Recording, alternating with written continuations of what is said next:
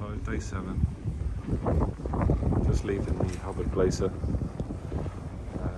There's lots of these little chunks. This one is quite big. You have to wonder how big it is under the surface. But I wonder how long it was it broke away, and how long it will be there for, you know, before it melts. You see the sea is like a teal colour. That's from the glacial silt as it presses down on the land and pushes out the minerals and stuff like that. That's how we get this colour.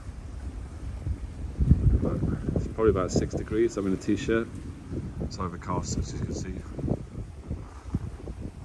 But so beautiful. We're barely moving.